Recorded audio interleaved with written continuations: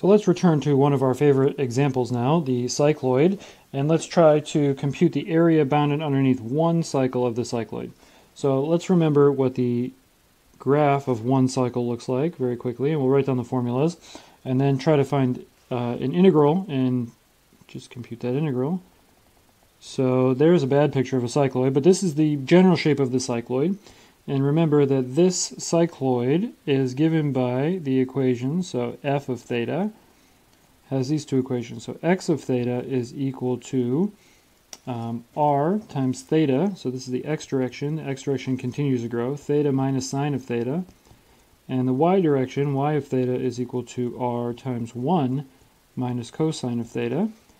And because we are asking to find an area in this direction, alright, so our last video told us how to find the formula for this, but this area that's going in this direction, these little boxes have a base of dx and a height of y. So the area here is going to be the integral between the bounds of one cycle of the formula for y times dx, where everything here is a function of t. So very tersely, I'll write it like this. We're going to take care of this now, though.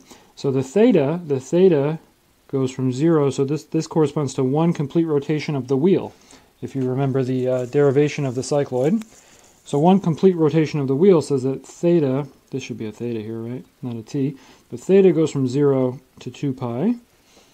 All right, we have a formula for y. We need to compute dx. So dx of theta is, of course, x dot of theta times d theta. So we just have to compute the derivative of x dot and the derivative of x, which is x dot. So with respect to theta, this is r times 1 minus cosine of theta d theta. So what we have to do now is write down an integral to compute this times this integrated over this interval. That'll be, so I'll write it down here. Our area that we want to compute is the integral 0 to 2 pi.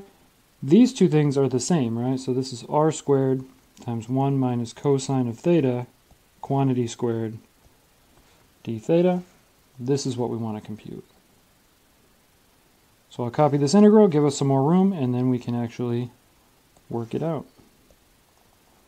So here's our integral. Remember, r is a constant in this scenario, so that r squared can come out.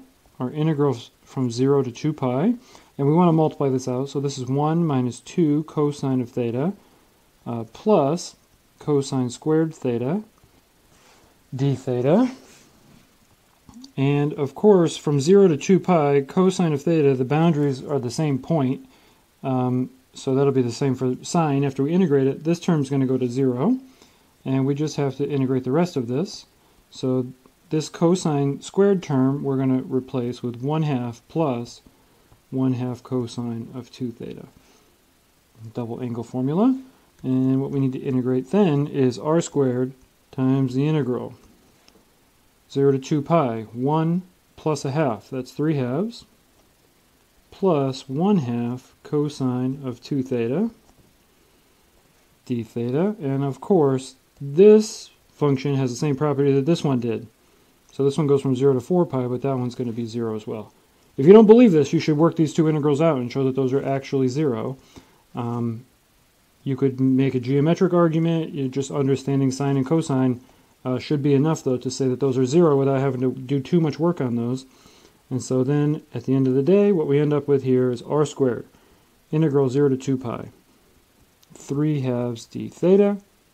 This is, of course, just r squared times 3/2 times 2 pi minus 0, which is 3 pi r squared.